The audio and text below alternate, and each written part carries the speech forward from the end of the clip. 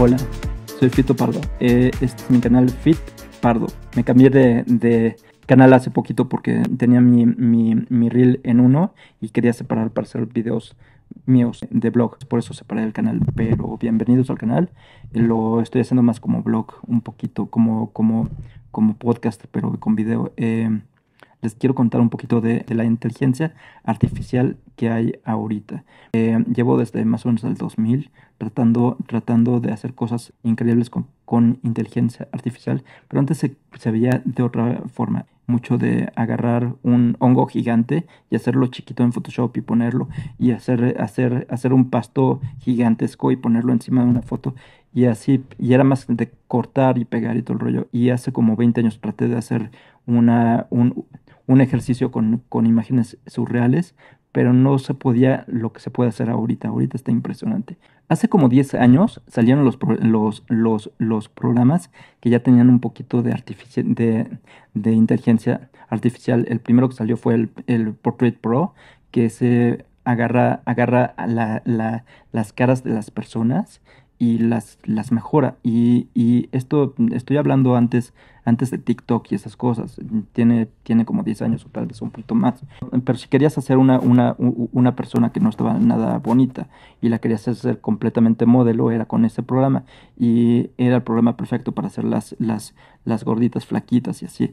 Y este programa ya empezaba a usar un poquito de inteligencia artificial. En fotografía fija salió uno que se llama Luminar. Y Luminar es increíble porque con un botón te cambia el cielo completamente. Y antes que lo hiciera Photoshop, Luminar ya lo estaba haciendo y le podías poner rayos a un sol mucho más fuertes y podías hacer unos efectos con el sol increíble. Y le podías poner niebla. Y cuando Luminar ya llevaba como 3 años haciéndolo, entonces en Photoshop empezó a hacerlo. Y también había otro programa un poquito antes de todos estos, del Pro Studio y el Luminar, uno que se llamaba Nick.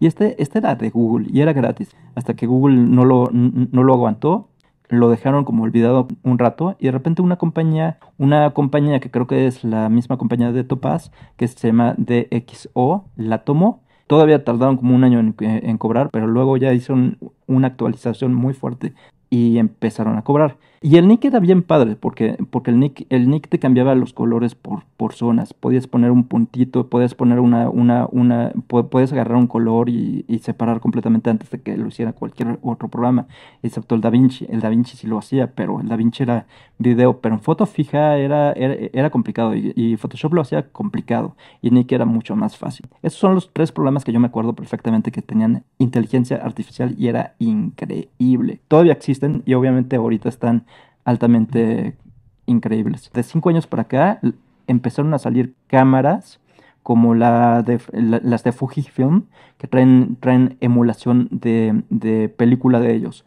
El Neopan, el Belvia, todos esos rollos increíbles que tenían Fujifilm, hoy en día los tienen en cámaras. Entonces cuando tú tienes una cámara digital de Fujifilm, por ejemplo ahorita que salió la TX5, que está increíble, todas esas cámaras tienen emulación de película análoga. Entonces, no hace falta tener rollos de foto fija porque hoy en día las marcas te ayudan con inteligencia artificial tener emulación de cine en ellas. De 3 años para acá, las marcas más grandes han ido impulsando su foco. El foco de Canon, el de Sony, el de Nikon, ya el de Panasonic es una cosa espectacular. Ya no se te va el foco. Sobre todo en Canon y en Sony. Panasonic también. Nikon más o menos.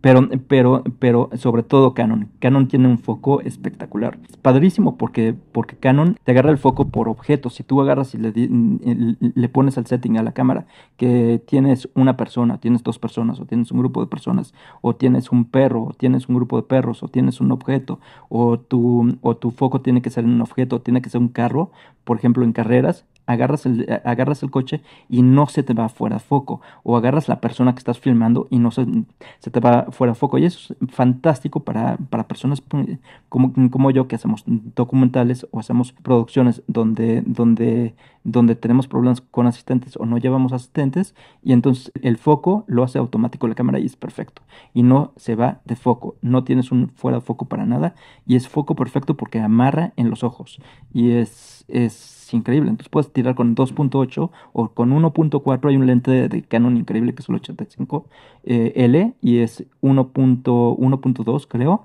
y, y, y ese amarra en los ojos y no se te va el ojo de foco. Esa es la tecnología de inteligencia artificial que hay ahorita en cámaras.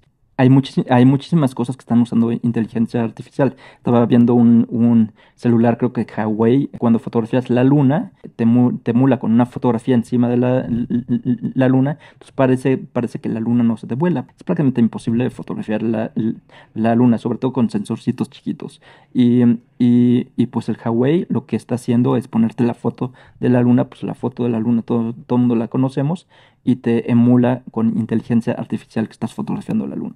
Y eso es nuevo, eso tiene un par de meses. Bueno, pasemos a lo que todos ustedes quieran que yo platique. Voy a platicar de DALL-E y todo lo que ustedes quieren empezar a hacer, las fotos estas increíbles. Llevo meses leyendo este sistema. No me dejan, yo tengo Mac. Mis amigos tienen PC, entonces es un gran factor porque los de PC pudieron empezar desde antes. Todos los sistemas están para PC. No fue hasta hace un par de días que ya puedo con Mac hacer mis fotos con Stable Diffusion. Y ahorita les cuento qué es Stable Diffusion. Fue hasta que DALL-E 2 abrió su sistema y hizo un open source. Y entonces Google creó un sistema increíble para poder juntar las imágenes y hacer fantasía. El sistema de Google se llama Dreambooth. Aquí abajo en descripción voy a poner todos los links de Dreambooth para que lean, para que entiendan. Voy a poner los links, todo está aquí abajo. Con este sistema de Dreambooth de Google pueden conjuntar todo, ¿no? Hombres, mujeres, niños, animales, gatos, perros, todo lo que quieran, políticos. Pueden hacer todo lo que quieran con inteligencia artificial, sin problemas y en un par de segundos. Está increíble. Y entonces un programador llamado Penna hizo un sistema donde juntó el open source de DALL-E y el sistema de Dreambooth de Google para poder automatizar más rápido todo. El de Penna estaba todavía un poquito complicado, y entonces entró otro programador que se llama Carlos Santana, que por aquí abajo también voy a poner un video de Carlos Santana, que no es el cantante, para que sigan paso por paso lo que él recomienda para que activen su sistema de Stable Diffusion. Stable Diffusion se puede bajar aparte, pero yo no les recomiendo que hagan eso. Yo les recomiendo que sigan el sistema de Carlos Santana y que vayan programando como él les diga exactamente qué hacer para poder programar bien su programa de Stable Diffusion, y que puedan entrenarlo, porque lo tienen que entrenar, tienen que fotografiar muchas fotos. En las mías fotografié 20 lados, ya saben, de frente, de lado, de arriba, de abajo, completo, no completo, a la mitad, tal vez mitad mía, todo lo que puedan. Como dicen los americanos, the more the merrier. Pero con 20, 25 yo creo que están a salvos. Se tienen que cortar en algún programa que tengan. Yo uso Photoshop de un tamaño fijo. Tienen que ser 512 por 512, creo que son 72 dpi. Ese es el tamaño, es para que se vean perfectas las fotos. Se pueden hacer un poquito más grandes, pero se tarda más el sistema, no les conviene. La primera vez que lo hagan con el sistema de Carlos Santana, se van a tardar como una hora. Tranqui, porque tienen que educar el sistema, se llama training. Prácticamente es cuando le ponen las fotos de ustedes, le ponen su información personal. Es parte de esto para que DALL-E entienda perfectamente quién eres tú y qué lados tiene que tomar, para que ya le puedas preguntar lo que quieras, te hagas tú interesante en el tipo de fantasía que tú desees. Está increíble, se los recomiendo que lo sigan.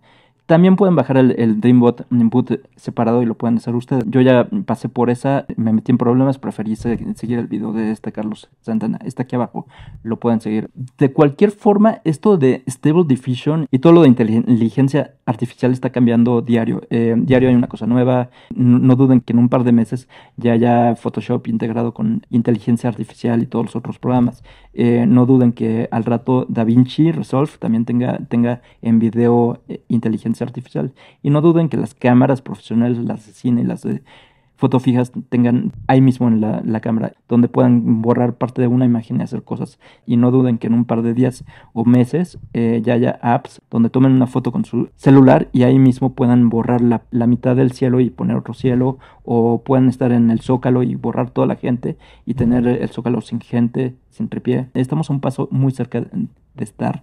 Esta nueva tecnología de inteligencia artificial va a cambiar completamente la forma de cómo tomamos fotos y de cómo creamos imágenes y de la creatividad del futuro. Espero que les haya gustado, que les guste. No olviden de suscribirse a este canal y no olviden de compartirlo para toda la gente que quiera entender y cómo usar el sistema de DALL-E 2 y cómo hacer inteligencia artificial con sus imágenes. Disfrútenlo y disfruten la nueva imaginación con inteligencia artificial. Gracias.